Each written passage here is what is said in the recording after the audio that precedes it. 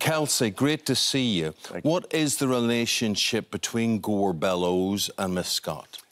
Gore Bellows, when Madeline Scott was 18, convicted her of murder.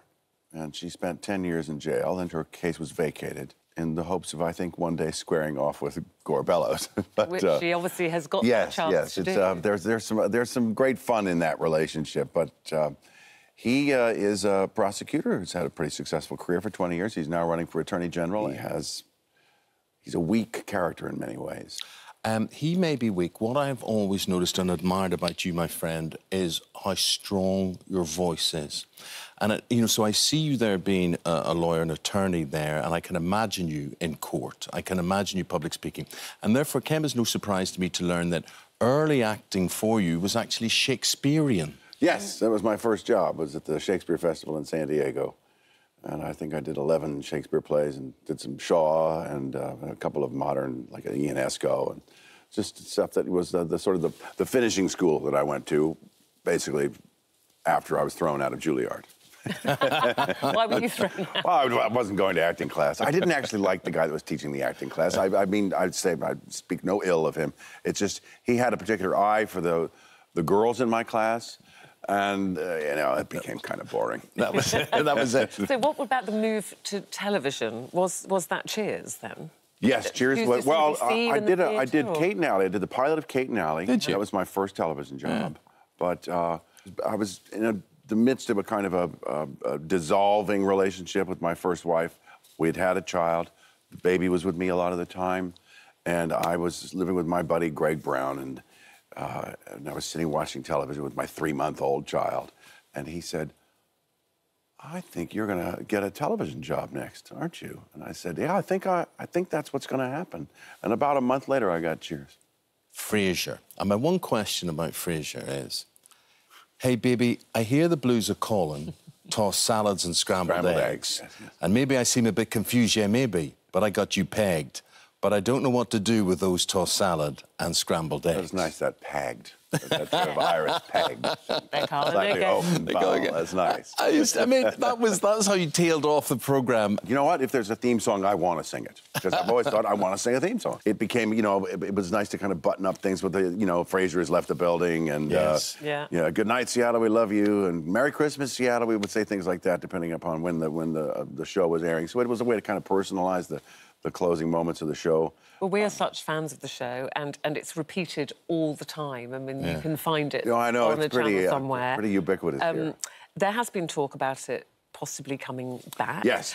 Sadly, obviously, you've lost your dear friend and colleague, John Marr. David and Jane, and you ever bring it back, do you think? Well, my hope is that we can bring it back. We're sort of shopping for the right idea, because I don't think we should pick up, like Will and Grace has done a continuation now, but it's basically like the next day after the last time they were on the air, it picked up right where they left off. I don't think that's appropriate for Frasier, because he was leaving town at the end of the show previously, and he was going to go explore his life in Chicago with his new lady love, and whether or not that went badly or went swimmingly, who knows? These are all the things we kind of have to settle on and figure out what he's going to do next. It may be a professorship somewhere, he may be back in private practice.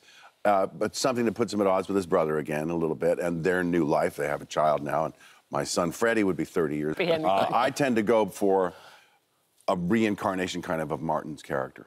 Yeah. So that he picked up on his granddad more than his dad. Yeah. That's one I like. So, we're honing in on it, and we'll see if somebody wants to buy it. Nobody's written a check yet. Yeah. But there are probably a lot of outlets that might pick it up. One of the things I do in my life is talk radio, speech radio, and I always think of Frasier when I'm, when I'm there and how he talks. And it is an amazing voice you have.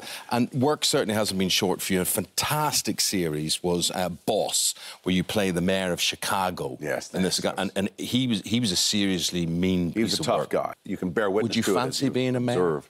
Real life? I have actually been the mayor of Chicago. Seriously? What? No.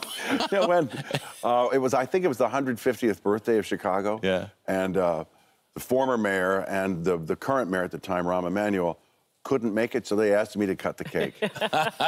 Very good. Did you feel the power? I did. There was another occasion I picked up my in-laws and our nephews and nieces from the airport. We didn't have the proper car seats. And so I was a little panicked. But sure enough, just as we're turning the corner into downtown Chicago, a police car pulls us over. Oh boy, here we go. And there's, Sonny and India standing up in the back seat. I thought, oh, Lord, I'm like, sit down.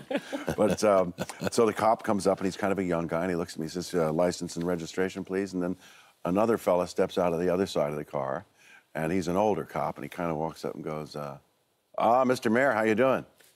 There's no problem here.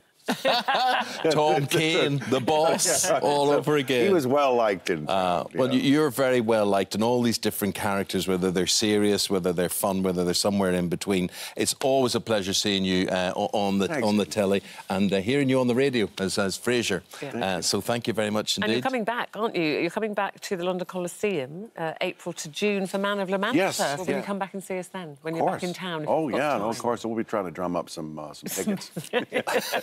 On Universal TV, Proven Innocent starts on Monday the 18th of March. It's at 9 o'clock in the evening. Frasier has left the building. Frasier has left the building. Lovely.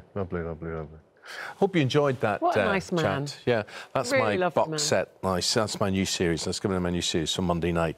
But you're right. When people say to you, who have you really liked interviewing? He's going on our list. Well, they don't get much better than that. Do you know, it was lovely. He didn't have a great big entourage. He just quietly arrived. He was chatty, he was friendly. We weren't told not to ask him anything. No, he's lovely. So, really yeah, nice. really nice.